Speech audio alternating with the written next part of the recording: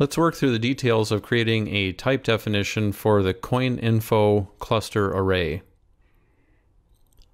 I'll begin with iMac overlay text and create a constant for the string, a constant for the foreground text color, and another constant for the background text color.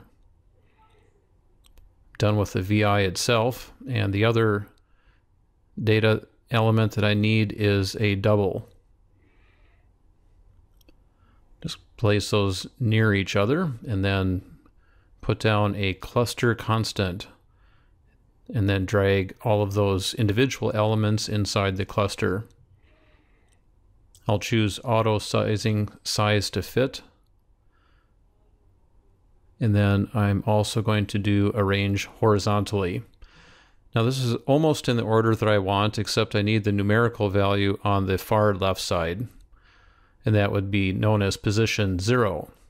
We can reorder this way. We say click to set the element that's supposed to be first, or the leftmost, or 0. So I simply click that, hit the checkbox, and now that's been moved to the left side, and I like the ordering of everything else. Use a similar procedure to put down a frame for the array constant, and then drag the cluster inside to form the cluster array. Now right-click on the array and choose Make Type Def, and you notice the little black dog ear appears in the upper left corner. Open the type definition.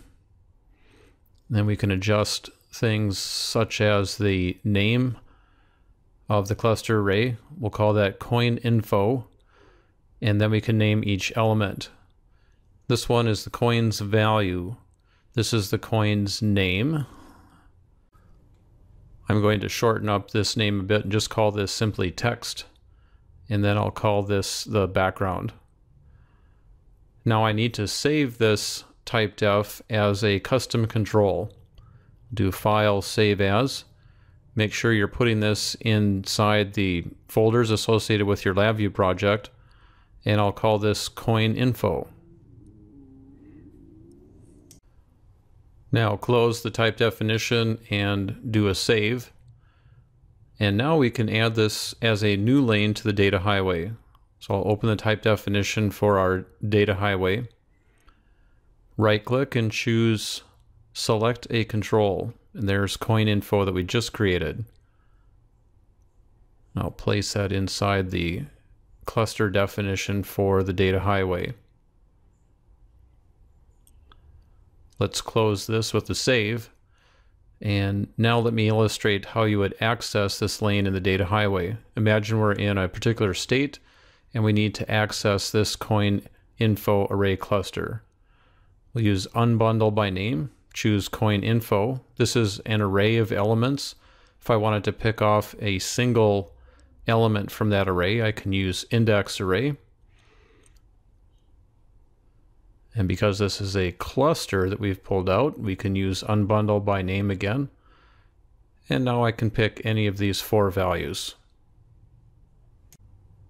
Finally, let's initialize this cluster array back in the QSM initialize state. I'll choose bundle by name, tap the data highway, and then replace the data highway with this updated value. Select coin info, and then create a constant.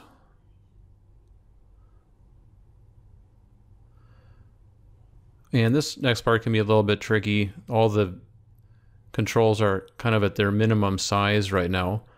And what I'm going to do is stretch out the array frame size a little bit, and then try to give a little bit more space so I can see what I'm typing.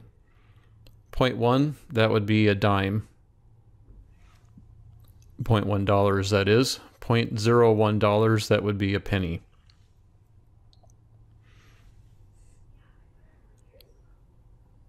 Define the foreground color and the background color for each one of these.